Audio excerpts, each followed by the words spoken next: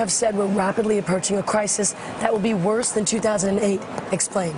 Well, Maria, the debts in this country are skyrocketing. In the last 3 years, the government has spent staggering amounts of money, and the Federal Reserve is taking on staggering amounts of debt. When the problems arise next time, and we've had recessions every 4 to 6 years from the beginning of time, the next time we have a recession, what are they going to do? They can't quadruple the debt again. They cannot print that much more money.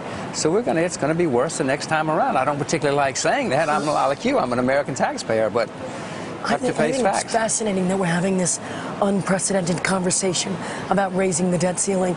Let me ask you, what kind of a market disruption would you expect a market disruption if, in fact, we were to see this play out all the way until August or September? Well, if they close down the government, I suspect the dollar would go up, because then people would realize they're not going to spend any money. They're not going to close down the government, though. I would hope that somebody down there would understand we are facing a crisis. The debts are staggering. We can never pay off these debts. We've got to do something. The market's not going to put up with this much longer. What should they do? They should cut spending in a draconian manner. They should cut taxes, and they should cut spending to the bone. We've got troops in 150 countries around the world. They're not doing us any good. They're making enemies. That's costing us a fortune. There are many, many other things that we're wasting money on, and that should be stopped. You said that the U.S. dollar is going to be a total disaster. Where is U.S. policy going wrong? And you said the Chinese yuan is going to be a safe currency. Talk to us about that. We have been printing staggering amounts of money, and we're the largest debtor nation. We're the largest debtor nation in the history of the world, Maria, in the history of the world. And the debts are going through the roof. Would you keep lending money to somebody who's spending money and not doing anything about it? No, you wouldn't. The pound sterling, it used to be the world's reserve currency. It's lost its status. It went down 90% from top to bottom when it lost its status.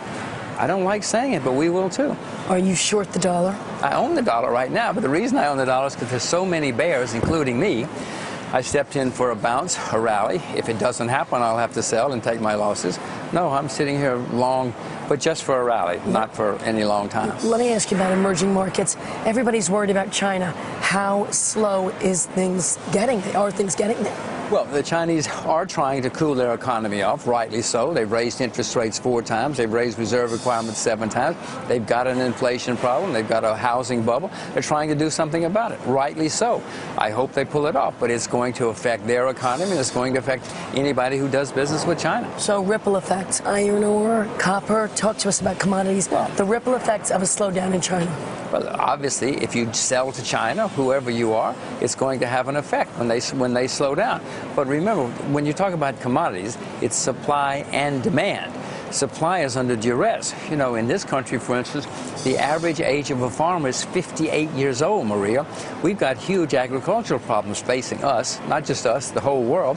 In 10 years, if they're still alive, they'll be 68. They're not going to be producing a lot of food in 10 years or even 5 years. So the world's got serious supply problems as well as potential demand problems. Doesn't that make a case, a bullish